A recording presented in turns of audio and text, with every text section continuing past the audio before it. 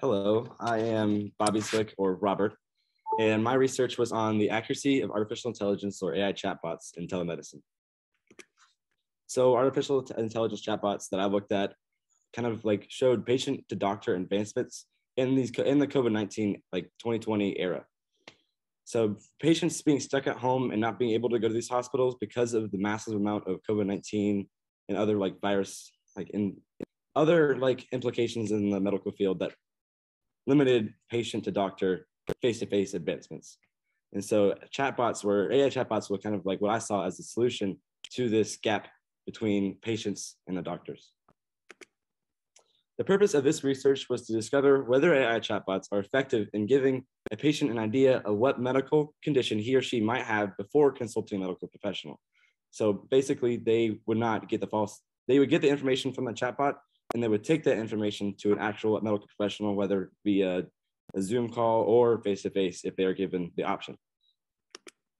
The hypothesis for this experiment was that of the 4 AI chatbots that were used, Symptomate, ADA, Isabel Symptom Checker, and K-Health would be the most accurate out of the 4 chatbots. So this is my experimental design diagram.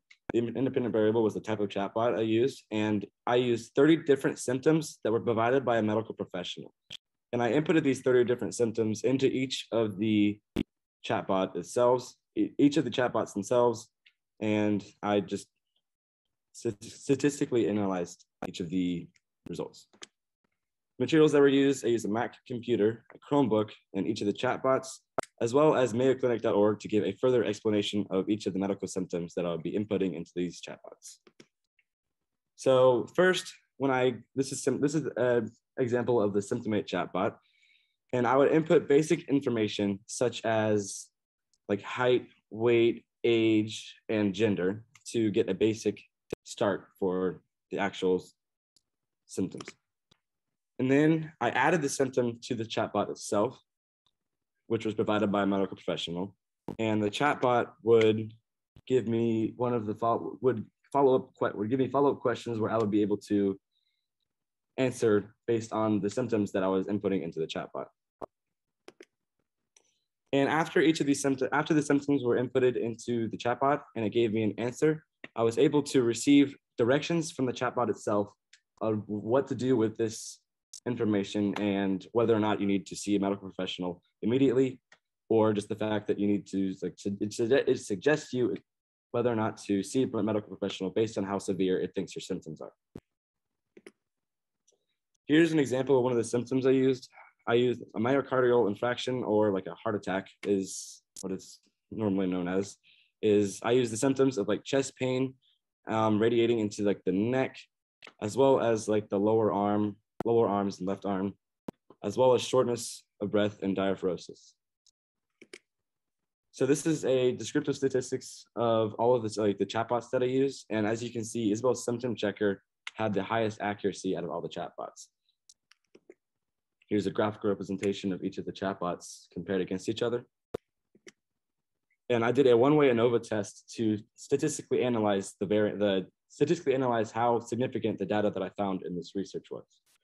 And I found with a p-value of 0.298, which is greater than the alpha value of 0.05, my data was ruled to be I was unable to reject the null hypothesis.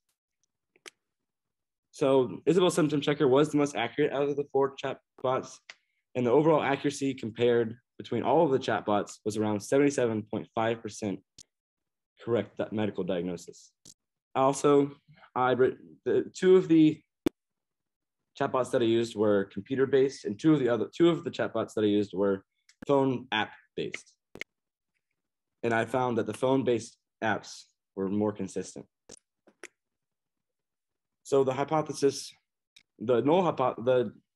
I was unable to prove that the chatbots were statistically different from each other.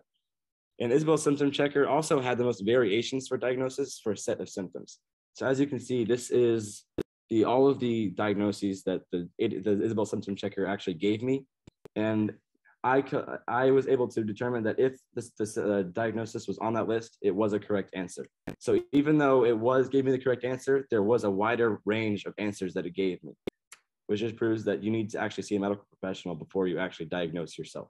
It's not, so it's just saying that you shouldn't rely only on the chatbot. You should take this information and get an actual diagnosis by a doctor.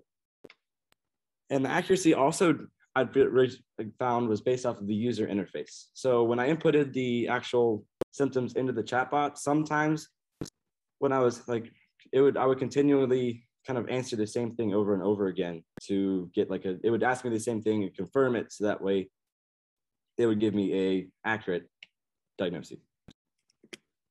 So basically, some major sources of uncertainty for this research were using the wrong symptoms.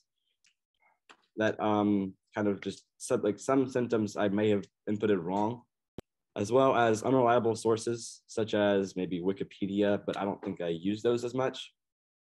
And maybe in future research, I could input more than 30 symptoms or 30 diagnoses to find the overall better accuracy of the chatbots. That's about it.